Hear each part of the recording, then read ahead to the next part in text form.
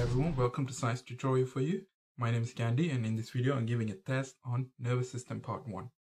If you haven't covered this topic, or if you think you need more practice, please go and watch my video on the nervous system part 1 teaching video.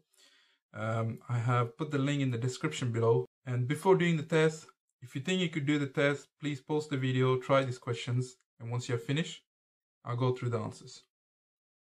Okay, so if you're ready, let's do this. Question number 1. Label this part.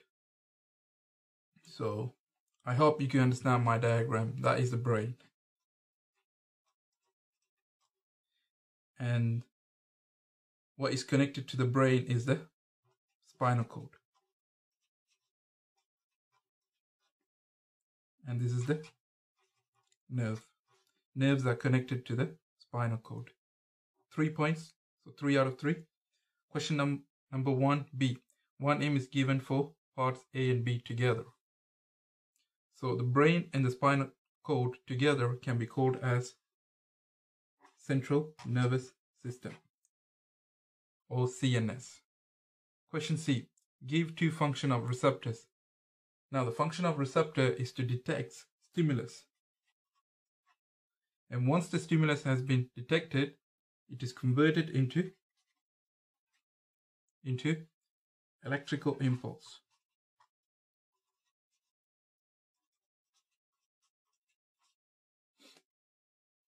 Two points, 2 out of 2. Question D. Define stimulus and give 1 example. Okay, stimulus is a change in the environment. And there are many examples. You could give one of them. There is heat, light, pressure, sound. I'm going for the easy one. I'm putting sound. 2 marks, 2 out of 2. Question number 2. Complete the table. Okay. In this table, we have number of neurons. Obviously, there's 3 types of neuron, which are sensory, motor, and relay. And this is the electrical impulse traveling from to. So the motor neuron carry electrical impulse from the central nervous system to the effectors. We have receptor. What neurons carry electrical impulse from the receptor? And that is sensory neuron.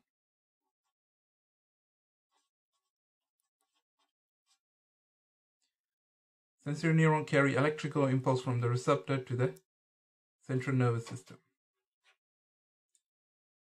Okay, now relay. Relay connects the sensory neuron to the motor neuron. So electrical impulse is carried from the sensory neuron to the motor neuron. 6 point over here. 6 out of 6. Question number 3.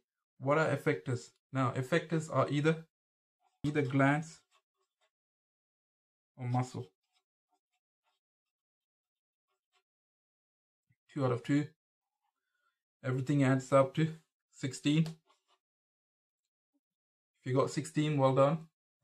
If you think you need more practice, please go and watch my teaching video. I'll be doing part 2 of nervous system, where I'll be covering reflex action and synapses.